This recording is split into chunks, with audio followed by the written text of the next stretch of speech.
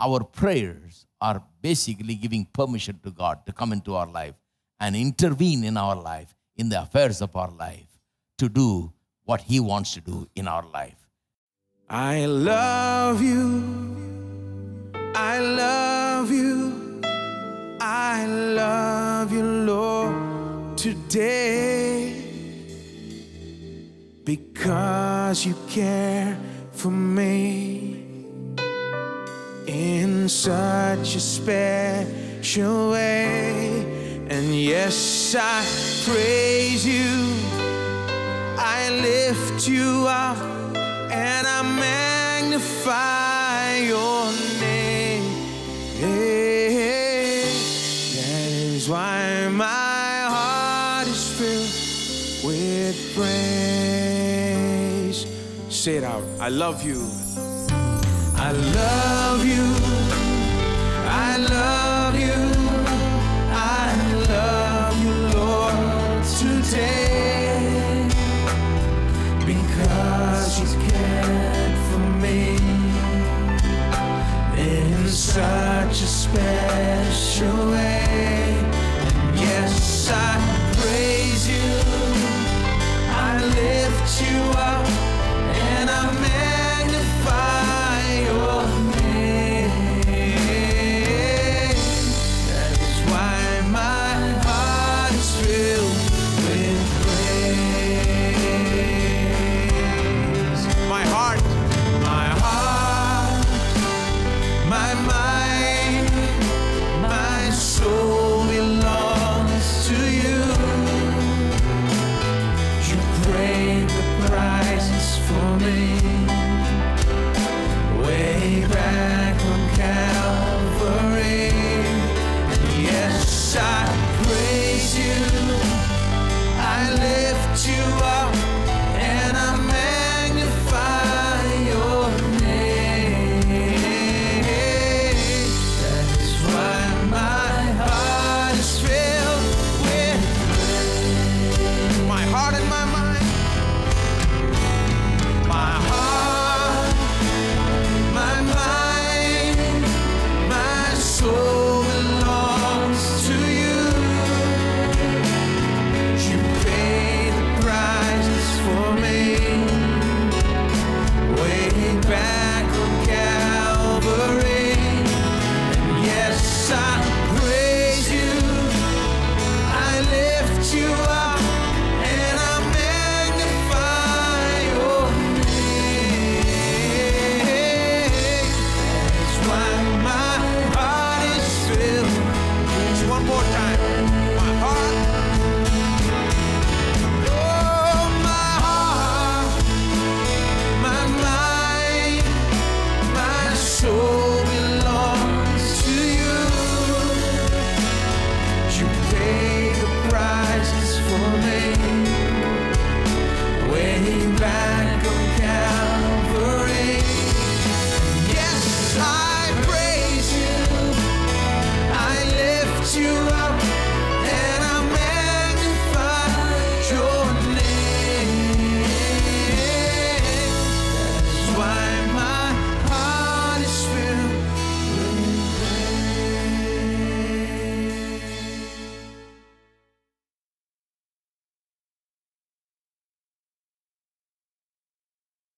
I did not come into this world naked.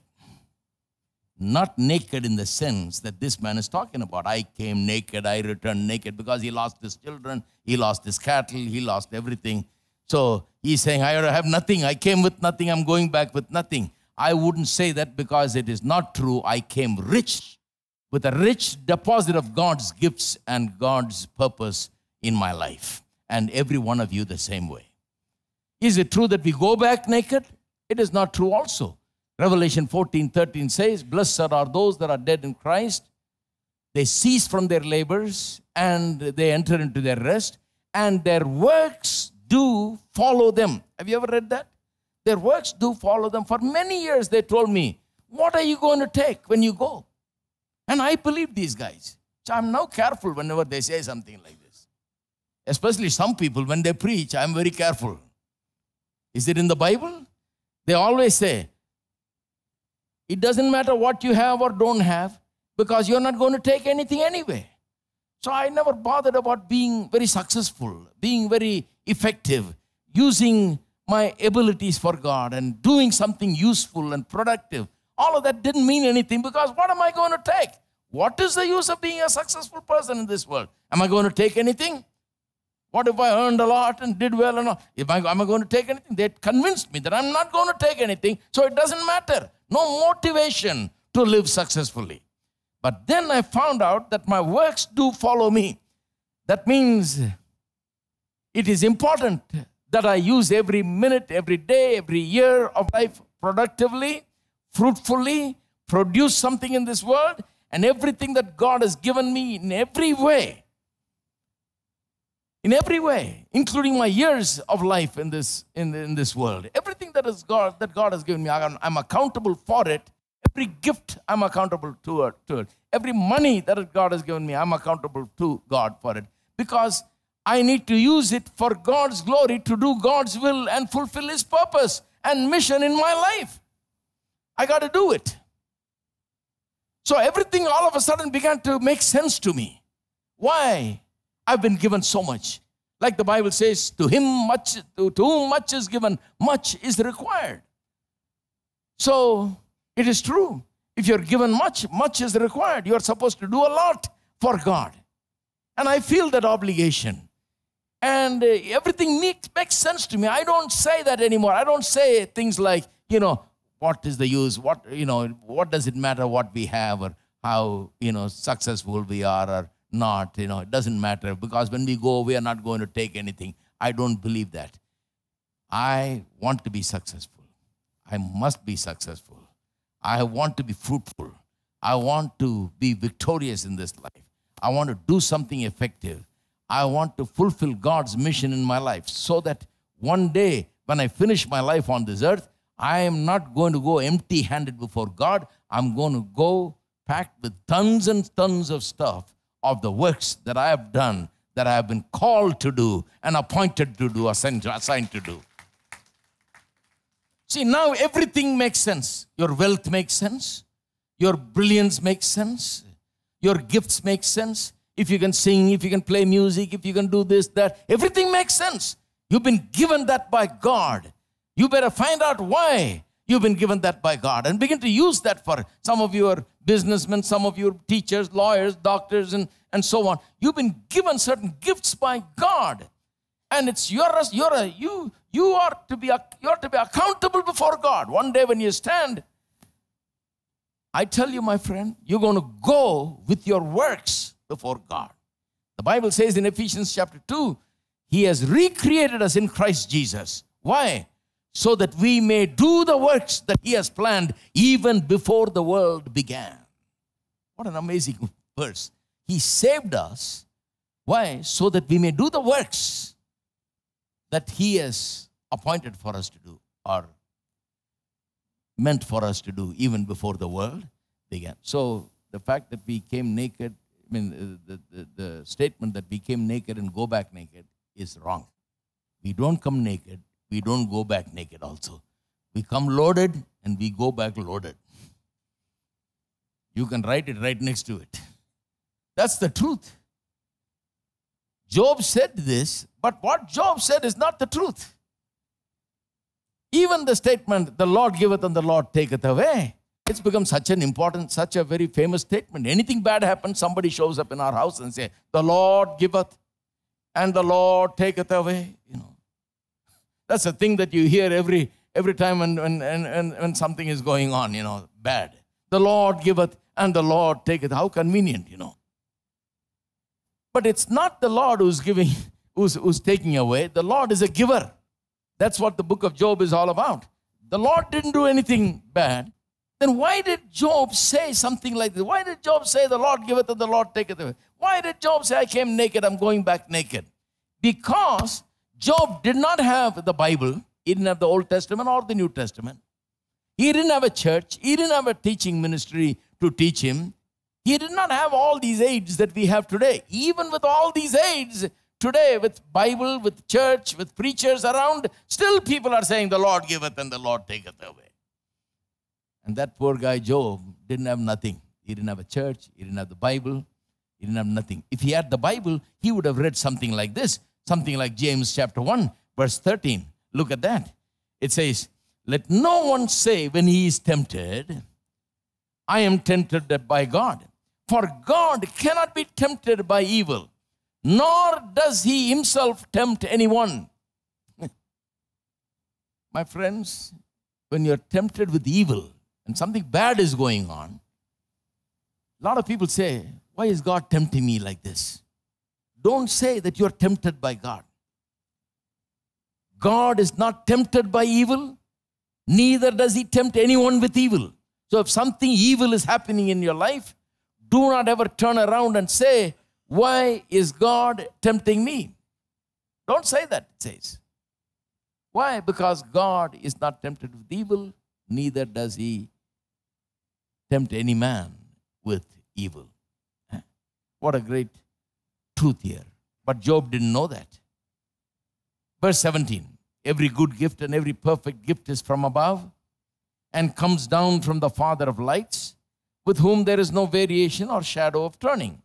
Now notice this, every good gift and every perfect gift. It could have said every good and perfect gift, but it says every good gift and every perfect gift. The emphasis is upon the good gift and the perfect gift.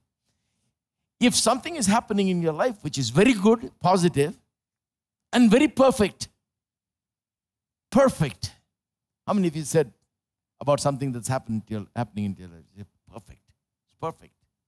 You know, perfect. Some blessing comes along your way and you say, perfect. Something comes in your way and you say, good. Every good and perfect gift comes from where? Is from above.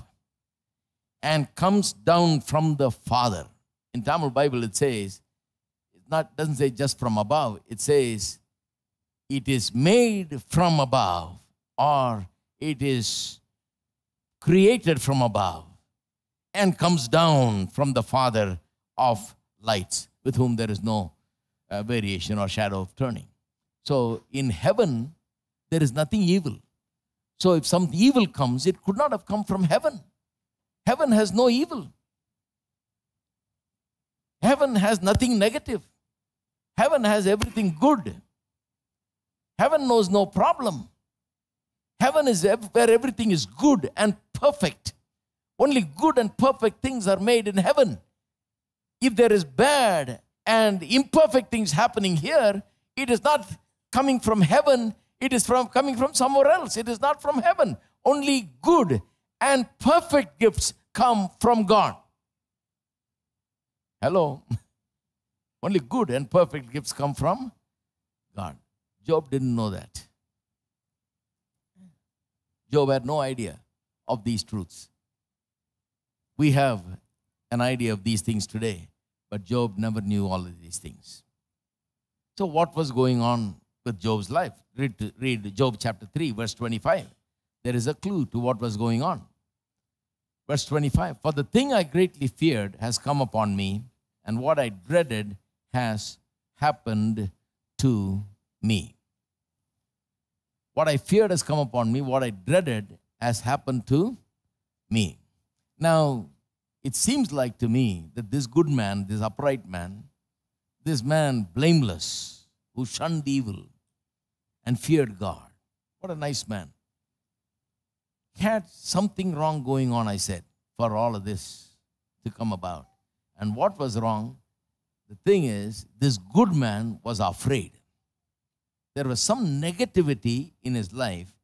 He has allowed fear to come into his life. He has not understood that fear is an evil thing, that fear is the door of entry for the devil.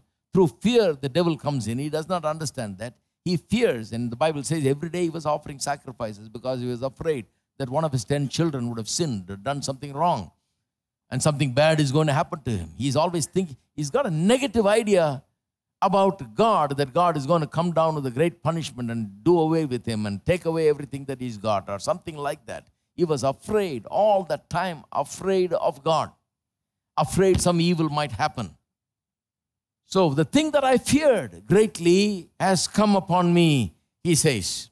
Now, if he feared greatly, that means he has been fearing it and he has been speaking it. He has been thinking it and speaking it.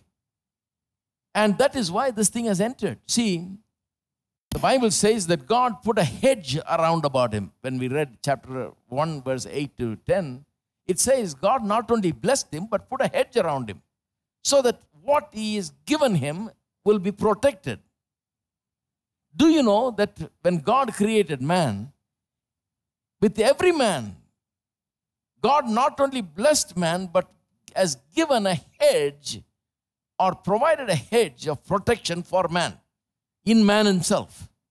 In the Garden of Eden, there was no compound walls, there was no gate. Only after Adam sinned, God sent him out of the garden, had to put angelic beings as gods to guard the way to the tree of life. But before that, there was no compound wall, there was no gate, there was no angel standing there guarding the garden or anything like that. But God told Adam, guard it. He did say to Adam, guard it. That means there is an evil one out there. He will try to come in. He will try to get in. Guard it. How should he guard it? Where is the hedge? Where is the protection? And just a compound wall is not enough because the devil is a spirit being. His compound wall is not enough. Just a gate is not enough. Right? How would he protect? What kind of hedge would he have? God has given man one most wonderful hedge. You know what that is? That is man's mind and man's mouth. Man is very special. In what way is he special? He is special in the sense that man has the ability to think, analyze, decide, think, analyze, determine, and decide. It's talking about the will of man.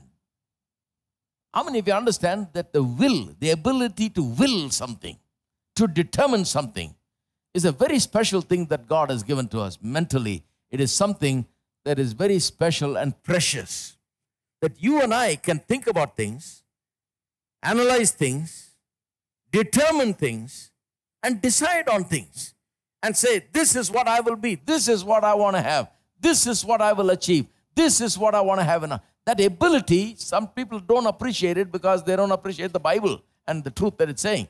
It has been given as a hedge, like a compound wall, like a fence around man. In the mind of man, God has put a hedge. This will serve as a hedge to keep the devil out. Because when you decide and determine what you will have for your life, when you take God's will and say, Lord, not my will, but your will be my will. I take your will and I decide that what you want in my life is the thing that will happen. When you decide like that, when you determine something like that, you are raising the hedge so that other things that is contrary to the will of God and your will, which is in line with God's will, cannot enter in. That's the hedge. Hope you're thinking with me. The other thing is the mouth. The mind and the mouth. This is the hedge. If the mind is like the compound wall, the mouth is like the door or gate, I would say. Compound wall with a gate. The mouth is like very important. When you're speaking, many times it's because your mind is already absorbed it, and as a result, you're beginning to speak. And you got to be careful because this is something with which you can open the door of your life to wrong things. God has given this to man so that even if God wanted to enter into our lives and do something, he's got to come in crossing that hedge. God has given this hedge for man, the boundaries, the compound wall and the gate. So if God wants to do something in my life, he doesn't come and thrust it into my life. He doesn't come and push his will on me. He never does that. That's why we have a verse like this in Revelation 3. Behold, I stand at the door and knock. If any man will open, I will enter in. I will come in. And I will sup with him and he with me. Right? Why does he have to knock? He can just kick it. He can open it. He can just come in. He can just force us to do things. You know, people say, let God make me do this. Well, God will never make you do things. He needs your permission. He He needs your permission. He needs for you to say, not my will be done, like Jesus said. Jesus had to decide on the cross, to go to the cross. In the Garden of Gethsemane, he prayed. There was a battle going on, and he decided in the end, not my will, nevertheless not my will, but thy will be done. In other words, he said, Lord, let your will be supreme. May your will be done, not my will. I take your will. You have the permission to accomplish your will in my life. Now he is opening the door for God to come in through his determination, through his will, and through his mouth. Our prayers are basically giving permission to God to come into our life and intervene in our life, in the affairs of our life, to do what he wants to do in our life. Now some people say, well, God doesn't need my permission, brother. God can do whatever he wants. Well, just think about how God respects man. God made man in his image and likeness. He wouldn't like anybody to barge into his door unnecessarily, unwantedly, and just force themselves into his life and make him do something. He wouldn't want that. He doesn't operate like that. He doesn't live under such thing. He made you and I just like him, nothing less than that. He made you and I just like himself. What an honor God has given.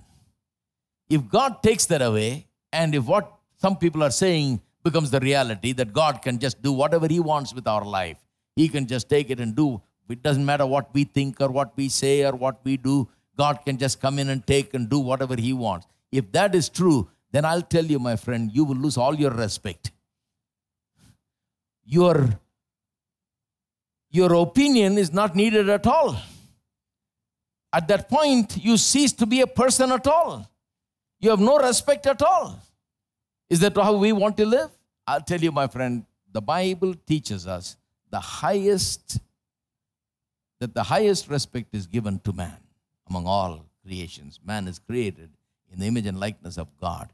That God, even God, does not enter into our life without us opening the door. He knocks at the door. And if a man opens, then he comes in. Can anybody today be made a Christian? Can be forced to become? No, cannot. Cannot. Only if that person says, Lord Jesus, you come into my life, you be my Lord. So far I've been my Lord and it's been a disaster. So I want to stop being my Lord. I want you. I want to stop being my own Lord. I want you to be my Lord. I open my heart to you. Come in. When you invite Jesus, he comes in. Otherwise, he cannot. When the devil wants to work in your life, he has to have people's permission. The permission comes by way of the mouth and the mind. When a person opens the doors and gives a gap for the devil to enter in, something has happened in his mind, something is happening through his mouth. That is why the devil finds a way to come in and do things. Thanks be to God, who owns God, says us, triumph in his name. Thanks be to God, who owns God, says us to win. Yeah. Thanks be to God, who owns God, says us, triumph in his name. Thanks be to God, thanks be to God. We have overcome. Hallelujah, hallelujah. We have overcome by the power of your name. Jesus, you're the one. Hallelujah, hallelujah. One who made a way for us. Triumph in his name. Oh, oh, oh,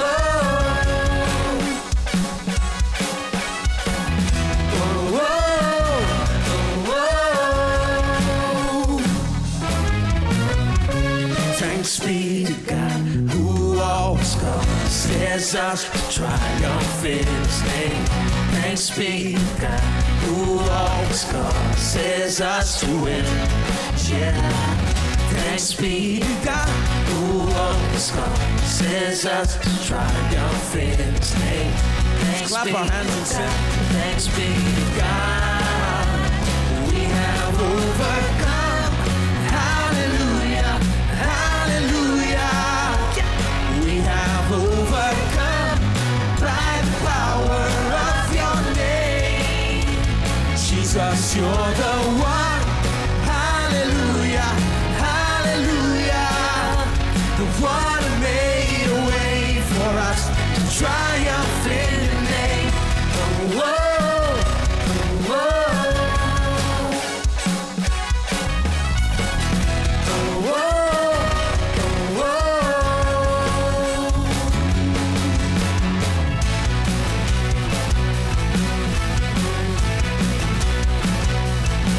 We got the victory.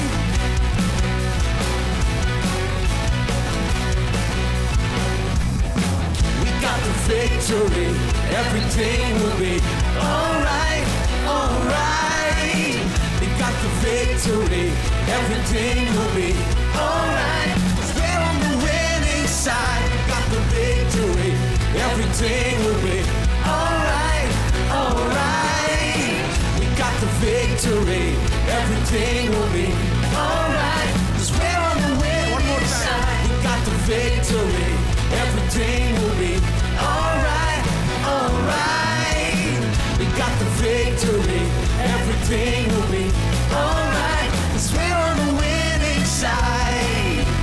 We're on the winning side.